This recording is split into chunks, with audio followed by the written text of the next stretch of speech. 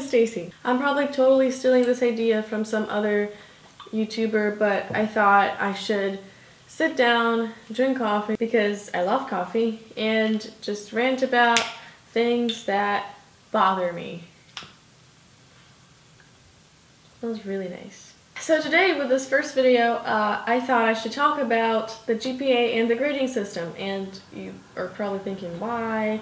It's boring. Well, school for me starts next week, and I feel like it just happened, but it happened like 3 weeks ago. I got done with my 4th term at the University of Oregon, so I'm a sophomore this year, and I also just got my full major application approved, so I'm finally not just pre-journalism, I'm actually journalism, and I chose my path, and that's going to be advertising. I'm super excited. Anyways, this is not a video about journalism or anything like that. I am just going to talk about the grades that I got this last term, and I was really bothered by it, and I'm going to compare the Russian grading system and the American grading system, and you guys tell me in the comments which one you think is better, or I personally don't think neither of them is good, honestly. Anyways, let's start, and I think I look really white.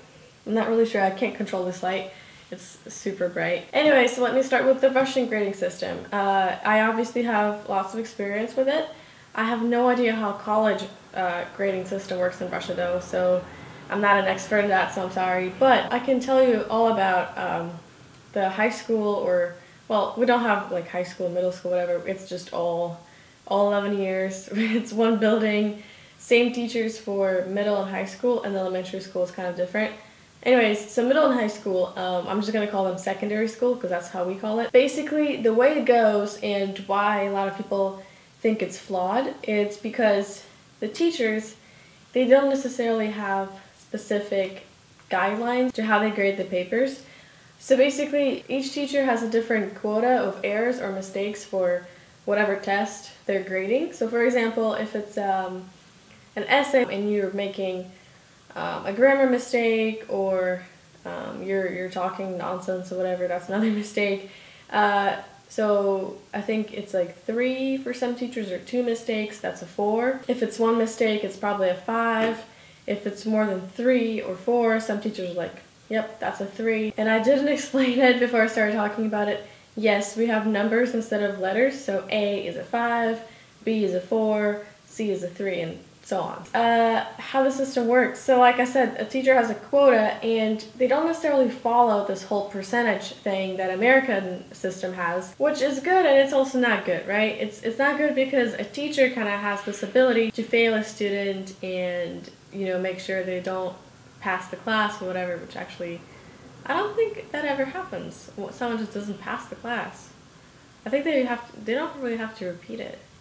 They just fail, that's it. Yeah, you don't get a second chance. That's kind of interesting. I think you have to repeat a whole year if you're really bad at school.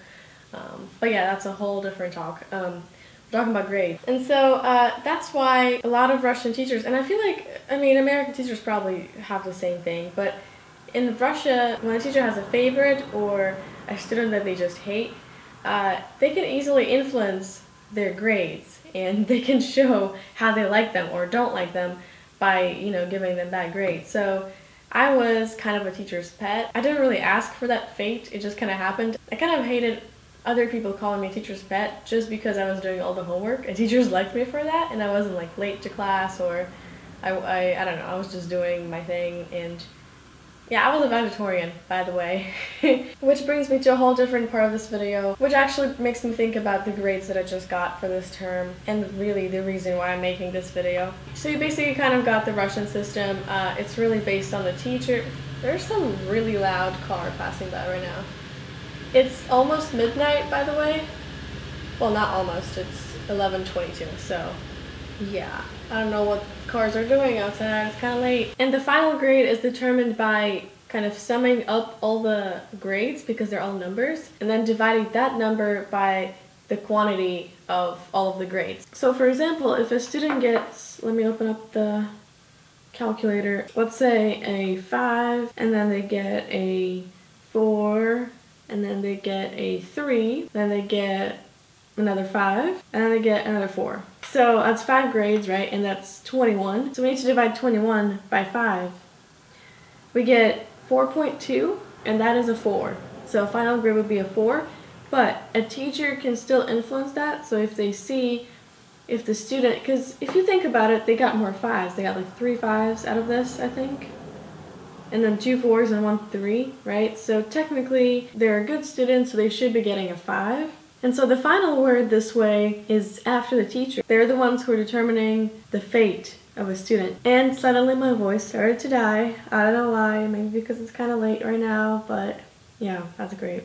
In the United States, so again, I'm not familiar with this because I studied at an American university. I was an exchange student in an American high school, so I kind of have some experience with it. The GPA is the grade point average, and the way it works, basically, I'm not really sure exactly how the grades are kind of counted. So in college, and I'm not sure if it's the same thing in high school, but the final grade is determined by, I would say, like a percentage of each of the tasks that a student had to do. So for example, the exams are 50% of the final, the homework is 30% of the final, the projects are 20%, right? And that's 100% total. And so this way, the grade is calculated, but the actual grade, so for example, if I were to do a test, my grade would be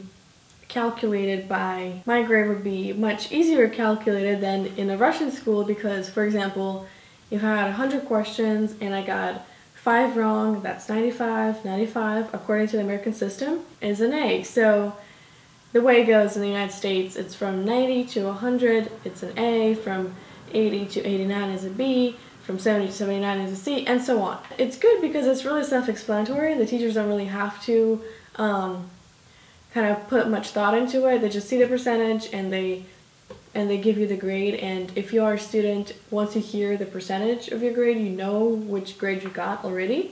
So you don't have to like wonder which letter grade, right? Because in Russia, each teacher has a different quota, right, of mistakes for each task. If you got 40 out of 50 right on a test, you would still be not sure which grade it is. The reason why I think the United States grading system is good is because it kind of eliminates the possibility of a teacher having favorites and non-favorites. And so a teacher can't really flunk a student. And so if they're doing a Scantron, if they're doing an essay, and if they count this whole percentage and they see that it's an A, they can't change it. It's an A. An A is an A, a B is a B. But it also kind of leaves out this whole personal touch and work in the classroom, the work ethic that a student is showing. And this part of this grading system gives it this kind of robotic touch. And this is why I'm ranting about it right now, is because I got not so good grades in my this past term. And like I said, I was a valedictorian in high school, and back in Indiana when I was a high school exchange student, I had a 4.0 GPA, and Russia had a 4.3. I've been a good student all this time, and I do my homework, I study, and I memorize things if I need to. I gotta say though that I wouldn't put too much work into my studies usually because I just kind of naturally get it. This time though, in college, it doesn't really work like this. You can't just kind of get it or wing it.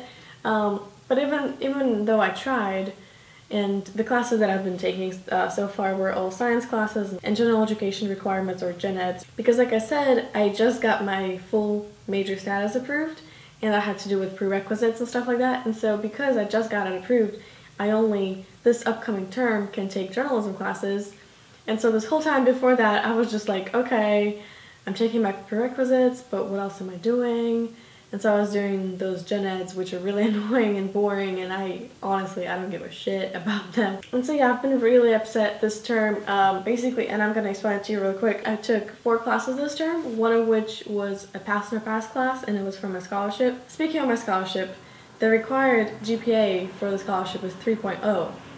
Keep that in mind. Basically, my first term ever at the UVA was last fall, and I really messed up with and that was a kind of a shock for me when I first came here, and I got my first ever GPA in American college was 2.90, and I was just like, what is going on? Like, is this me?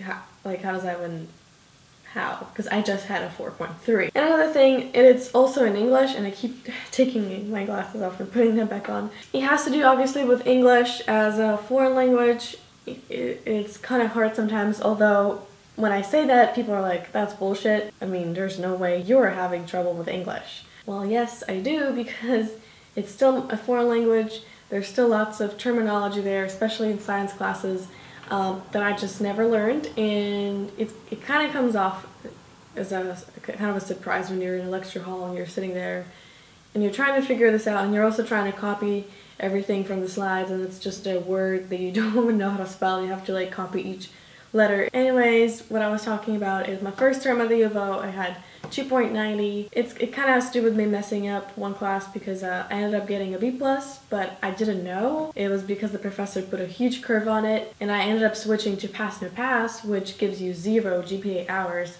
and so that's why my GPA went kind of low. It just kind of been hard to get back up because cumulative GPA is all of the GPA together, so for each semester or for each term, for your whole college career. And so it kind of counts each term, and so when you have this rough start like I did, your next terms, you have to be better and make the whole GPA better. You kind of have to clean up after you messed up the first time. So that was my rough start at the U of O, and my second term I got a 3.25, then I messed up and I got a 3.0 spring term, and so this fall term of 2015 rolled in and I had a 3.0, and I was like, okay, you gotta do it, you gotta get it, you gotta get those good grades because now I have the scholarship and you have to keep up that GPA. 3.0, which I was right on the edge. This term, my term GPA was 2.63, and I cannot believe that I'm talking about myself right now. It's crazy. Okay, 2.63, God. And it's not like I didn't try. I mean, it's hard to balance making videos, working, which my work is also making videos and illustrating, social life and studying, and also now that I live in my own apartment, I have to cook for myself, and I have to do grocery shopping and cleaning, and I potentially have OCD, but I'm not really sure. I've taken a lot of tests and they all say that I might. Anyways, I clean a lot, and so that takes a lot of time. So it's kind of hard. I feel like I just got defensive about this. Well, I do have to admit that yes, I could have done better in all of those exams. Regardless of that though, my GPA could have been exactly 3.0, or at least like a 2.9 something just for this term, and then the cumulative would have been a little bit better. Now my cumulative is 2.92, which is crazy because to get into the J school or to get your full major status approved, you needed 2.90, so it was 0.02. Saved my life, basically. So the percentages for the grades that I got this term are not that bad. So I got a pass for my pass and a pass class, which is always 0 GPA hours, and then I got a C+, a C+, and a B+. Now, the percentages for those grades are 78%, 79%, and 89.64. I cannot even begin, and this is the rant, okay? I'm actually mad about this, and I still am, because this end of the term left me with this feeling like I'm not good enough. 3.36% not good enough for the 3.0 GPA. And I can't believe I'm fighting for 3.0 GPA. Once again, this is crazy, because all my life I've been a straight A student. The professors were not willing to negotiate this at all, and I've been talking to each one of them. So one is a women in politics professor, it's a political science class, and I got 78%, just 2% away. I was hoping the professor would put on a curve and my grade would be a little bit higher, so I'll get that B-. So I've been emailing her and I was like, hey, you know, I'm just 2% away from the next letter grade. Could you please help me out maybe? And she didn't really do anything. She's like, okay, so a C is a C. It's from 70 to 79. So you got your C. I was like, all right, this is great. That was the first grade that was released. So I was like, all right, let's just hope for psychology that it's a B. And let's hope for the writing class that I was taking, which is my last prerequisite for journalism. Let's just hope that that's an A, because that would have saved my GPA, right? Well, my psychology professor did not put any curve on, which is crazy, because usually, in my experience with those huge science classes of like 500 people, the professor would put a little curve on, maybe of 1% or 2%, to make everyone's grades a little bit higher, make everyone a little bit happier. Especially when it's the end of fall term. It's Christmas, okay? Just come on. Anyway, the professor didn't do anything. I was 1% away. He was not willing to negotiate either. He also told me that C is from 70 to 79 and you got your C. I was like, damn it, okay, that's great, because at this point my GPA was not salvageable. I already knew that I will be kind of failing in the scholarship standards, and actually I've already scheduled a meeting with my scholarship coordinator because I only get one warning. If this happens again, they're literally gonna deport me back to Russia, because this scholarship counts as my financial sponsor in the US, and if I don't have that sponsor, then I'm out. This is really stupid because this first warning happened literally because of these professors who were not willing to negotiate this at all. And I'm mad because my whole life, when I was in Russia, the teachers were willing to make your grade a little bit higher, or they would lower it if they would see that you're actually not really trying hard.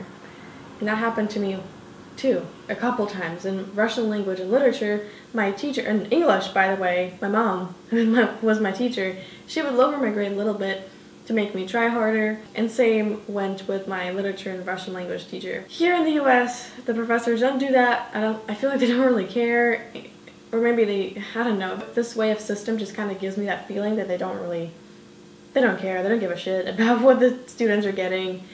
And the last one, and it's the most upsetting one because it's a writing class, and it's the one I actually kind of care about. I kind of like writing.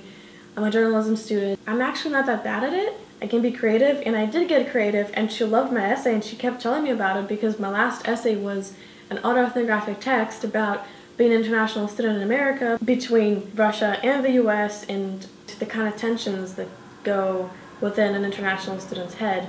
And I'm probably going to publish it online, and it's an ethnographic text, like I said, so there's some Russian in it, and I kind of integrated it together. So it was 3,000 words. Keep in mind, once again, I'm an international student, and English is not my first language, so for me to write 3,000 word essays and get A's for them, I mean, it feels cool for me. It's kind of an achievement. When a professor is a writing professor is looking at a student like this, and they see that they got a final grade is 89.64, and they still don't give me a fucking A, I mean, I don't know what to say to that, because it's literally 0.36%. God damn it. And so, yeah, basically, and I understand the grades are not gonna matter once I have to apply for jobs and stuff like that. But it does matter to me because it's kind of like my personal assessment. And when I get these kind of grades and this kind of, I don't know, the way that the professors are interacting with me and they're not willing to talk about it or help me out, it just kind of makes me feel sad. And winter term is about to start in a couple of days. I'm super excited because I'm taking journalism classes. But regardless, I'm still mad, and this kind of feeling is going to be forever in my head. And I would probably know better to study harder for my exams. Anyways, I hope you guys enjoyed this video. Let me know what I should talk about next in my coffee talk. I have a couple of topics in mind, but I need your help. And you can suggest anything. It could be a controversial kind of topic. It can be you may be asking for my opinion, or I can just rant about something. Also in the comments, let me know what you think about the grading systems and which one is better, which one is worse. I honestly don't think neither of them is good, and I explained why, because in Russia you can have favorites and non-favorites, and in the United States you can't, like a teacher is kind of trapped and they can't really do anything about it, and they're just kind of like robots. Alright, I hope you guys enjoyed this video, and I'm gonna keep drinking my coffee, although it is midnight right now. I should go to bed. Don't forget to give this video a thumbs up and follow me on social media. Everything is in the description box. Don't forget to comment, subscribe. See you guys in the next video. Have a nice day. Bye!